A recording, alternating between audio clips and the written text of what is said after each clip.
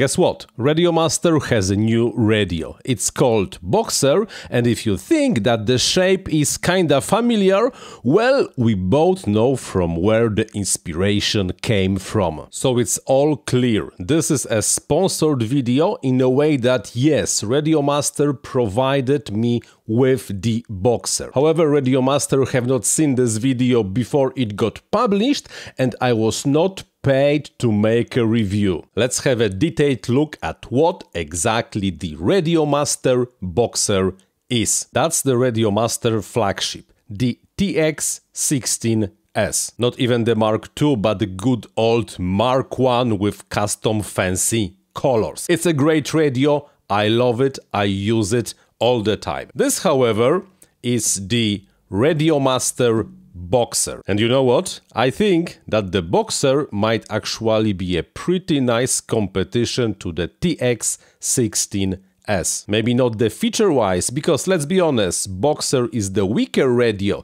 than the TX16S, but it comes pretty close and offers much more than everything else that Radiomaster has in its offer right now. So without further ado, let's concentrate now only on the Boxer and let me show you on what's what. First of all, this is the ExpressLRS version of the Boxer. There is also the multi-protocol version, but if you ask me, the ExpressLRS is much more interesting flavor of the radio. Let's talk about the shape of the radio. Yes, let's be honest, the shape of the radio was inspired by the TBS Mambo, and there is no word about it. But of course, inspired doesn't mean cloned, because this is definitely not a clone of the TBS Mambo. In the front you get basically the standard setup for radios. You have standard buttons, you have the monochrome LCD, and you have the standard roller that is installed on, I think, all the Radiomaster radios. What's slightly less standard is that the 6-position switch was moved from the top of the radio to the bottom of the radio just above the LCD, and if you ask me, I think this is a very good idea because this makes the 6-position switch actually easily accessible while flying. Besides that, 4 trims, 2 potentiometers, and I do have to say that the potentiometers are firmly in place. They are moving with a lot of the resistance and have very noticeable detent, and standard 4 switches. Those switches are 2-position switches and those are 3-position switches. And of course the gimbals. Those are the V4.0 Hall-effect gimbals that when required can be upgraded to the state-of-the-art Radiomaster AG01 if you only want to. By default the springs are rather in the stiff position, but because those are fully adjustable from the outside gimbals, you can just take the small Allen wrench and use the screws on each of the gimbals to adjust the travel and the tension as well as the centering on the stick. So tuning the gimbal to fit your needs is absolutely not a problem. On the rear side of the Boxer we get a big battery bay, and while saying big battery bay I do mean it, because although in the standard version you will get only the basket for 2 800-650 lithium batteries, but it will easily fit this monstrosity of 2S 6 amp hours. This battery is only an accessory, is not shipped with the radio.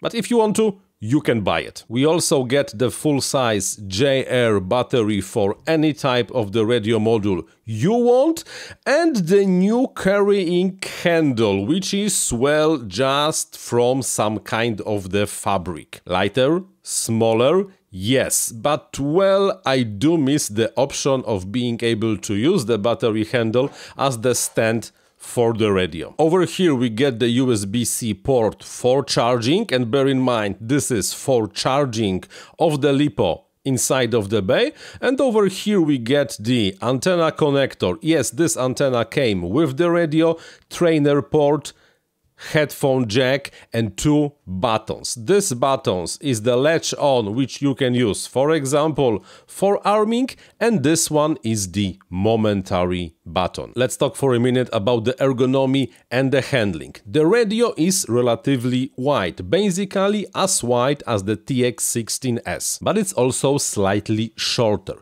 The grip on the radio is okay and it feels pretty nice in your hands. Maybe not as nice as other radios, but is absolutely okay. The side panel over here is rubberized plastic and well, it fits nicely securely in your hands. Also, the position of the gimbals means that it can be used both by the thumbers and the pinchers. I'm rather a pincher, as you can see, there is absolutely no problem with using the gimbals like this or like this. The switches are easily accessible when you have the grip on the sticks, but you will rather not change the position on the pods while flying because it takes quite a while to reach for those. Luckily, this 6-position switch is right now on the bottom, like I mentioned, and I do think it's a nice progress. And of course comes flashed with the EdgeTX and version 3 of the ExpressLRS firmware. And while talking about the ExpressLRS inside,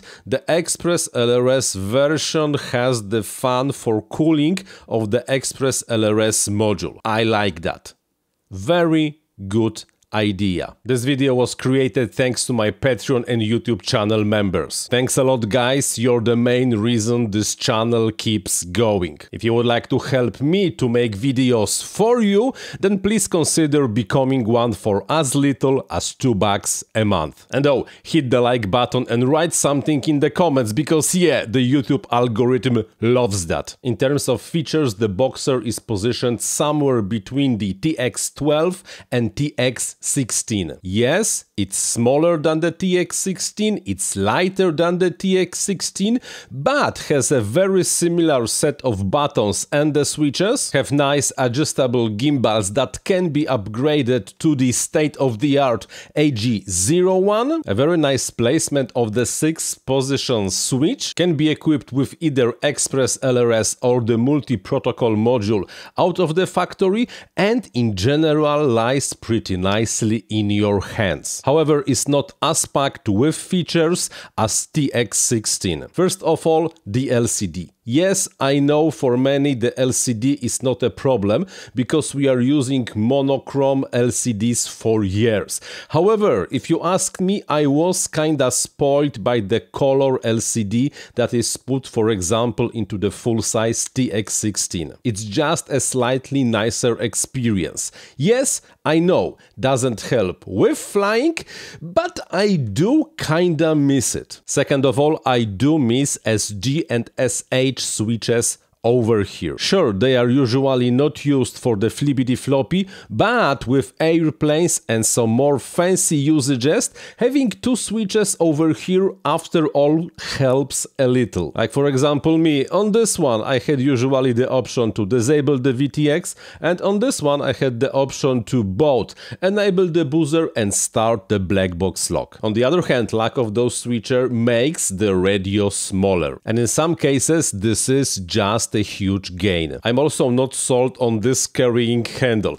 Somehow the metal, especially foldable metal, just seems like a better idea. On the other hand, because the carrying handle is attached with 2 screws, maybe it's time for some doing yourself, or just the Radiomaster in the future will just sell you a attachable carrying handle for the Boxer. But overall, I like it. The Boxer seems like a great radio for the pilots that do not really use all the features of the TX16. Because maybe you just do not need those 2 extra switches, do not need the color LCD, but you can appreciate that the radio is just smaller and lighter. And let's remember that the Boxer comes with the nice gimbals out of the box that can be upgraded to the Radiomaster AG01. And then then, well, what else do you want? To be honest, I'm even considering if maybe I should replace my full-blown and fully upgraded